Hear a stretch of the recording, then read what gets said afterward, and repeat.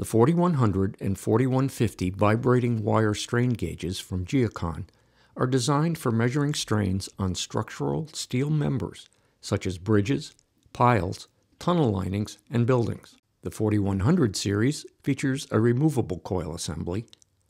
The 4150 series gauges have an integral coil assembly. The standard mode of attachment is by spot welding. John McRae of GEOKON will demonstrate and explain a typical installation. The surface of the steel member should be flat and clean, free from rust, grease, and pitting. Degrease the surface using an appropriate cleaning agent, then use a power grinder or sander, file, wire brush, or sandpaper to achieve a flat, smooth surface.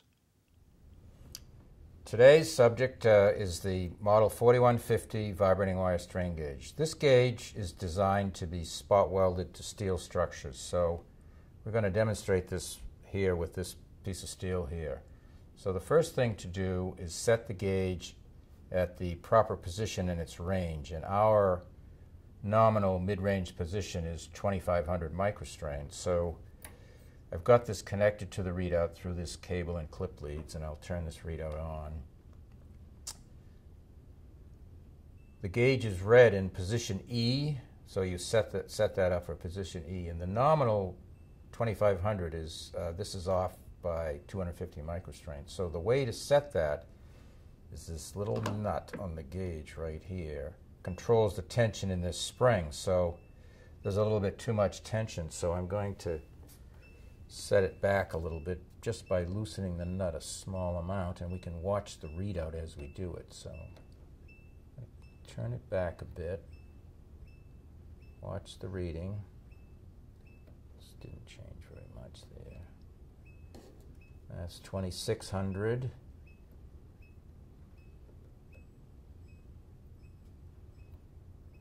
$25.50. So $25.50 is pretty much perfect, but I'll go back just a little bit more. There's $25.29. So that's the mid-range position. So my next task is to mark the structure along the alignment that we're going to set the gauge at, just so I'll keep it on a straight line on the axis. So I use this Sharpie and a straight edge. There's my position line. So now I put the gauge on that in the position that's required for the measurement. I use this little gadget with a V in it to hold the gauge in position. There we go. So you align the center dot on the end flange with the line on both ends. And now we're ready for the spot welding. So I take the welder, which is right here, go to the spot that I want to start. I want to start on the center dot. And there's a weld. And then I'm going to do this back row while I hold the thing firmly in place.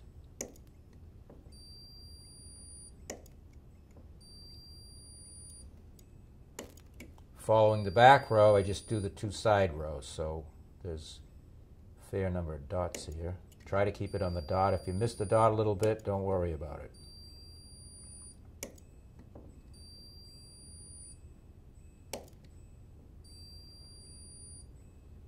The welder is trigger operated, so the idea is to put a fair amount of pressure before you pull the trigger, because if you don't, you can get a surprise explosion. Not really an explosion, but a pop that will put a hole in the tab.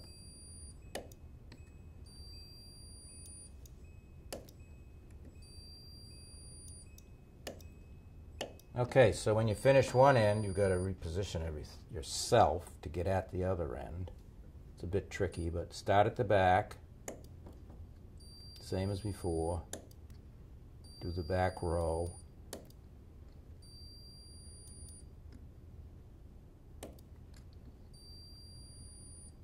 Then the two side rows. And if you miss the dot, don't worry too much about it. And don't be shy if you want to put a few more spots on. It can't hurt anything.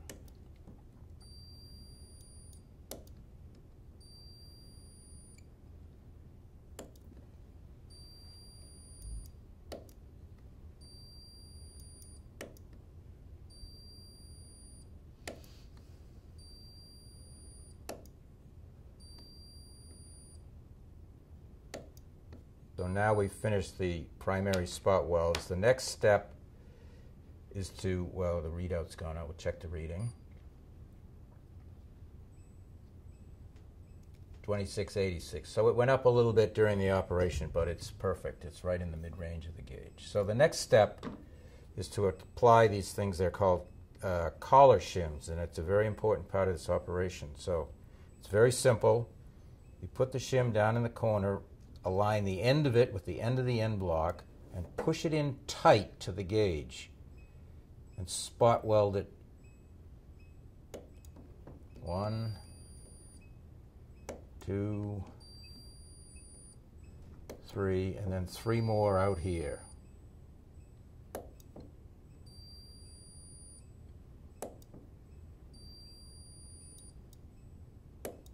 The next step is to fold this over the end block, nice and smooth and tightly. Push it in. Use the spot welder tip to push it in tight to the other side, holding it down with a fair amount of force. Spot again. Then a row of 3, a row of 3 outside.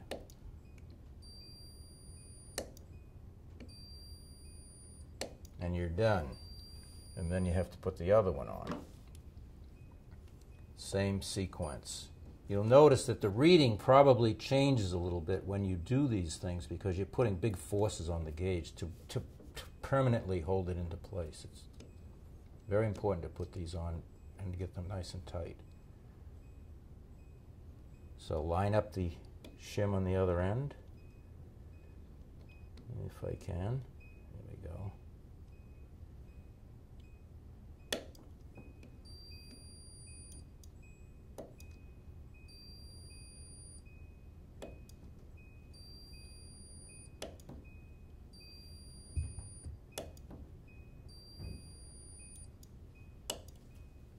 Fold it over, push it in tight, spot the center, 1, 2, 3, 4, 5,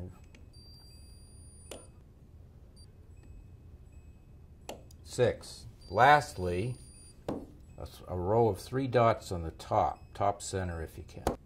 It slips too because it's a smooth round surface. 2, 3.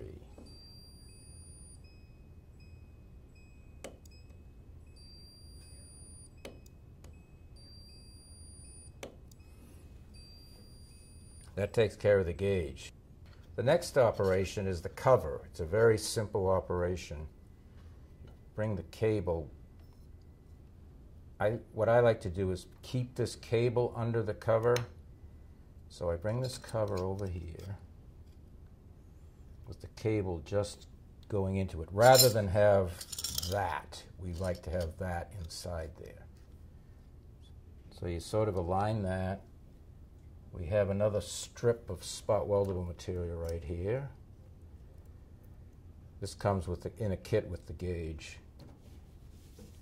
So we spot that there, just temp 1 spot on each side to get it started.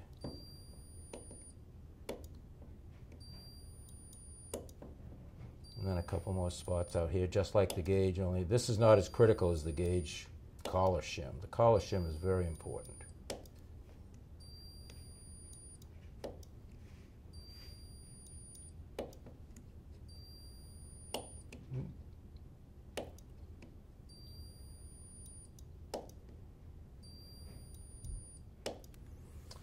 And then another one on the other end.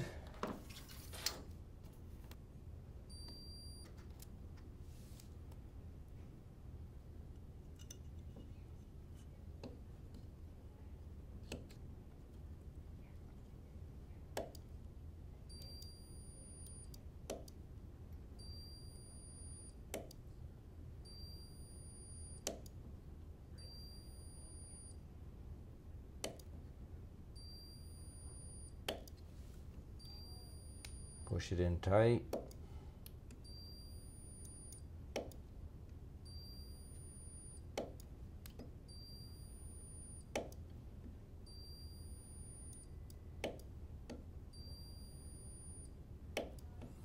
then a few on the strap to the cover, just to freeze that in place.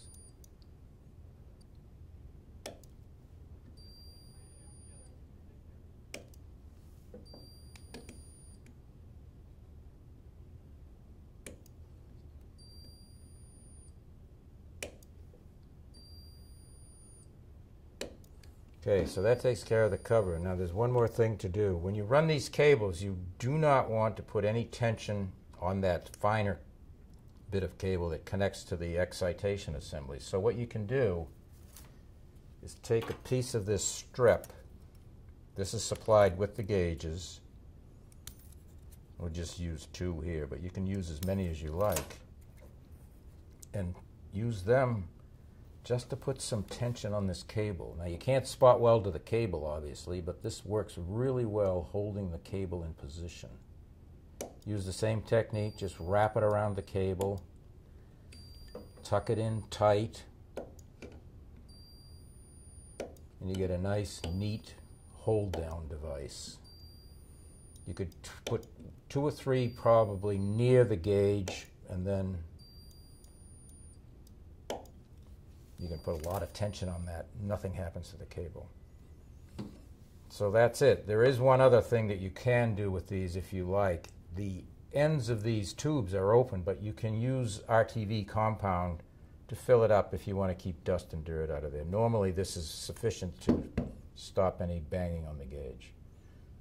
This is the model 4100. It's basically the same gauge, except it has a different method of doing the excitation. This is the excitation coil, so it also forms a cover. So in this case, you would spot weld the gauge down in the exact same fashion using the collar shims, and then apply this. And it has these preformed shims, so you spot weld them in the same fashion that you would spot that, and there's 2 for each one. One thing that's nice about this gauge is the coil assembly also makes the cover. For more information regarding the 4100 and 4150 strain gauges, as well as our other geotechnical and structural instrumentation products, contact GEOKON, the world leader in vibrating wire technology.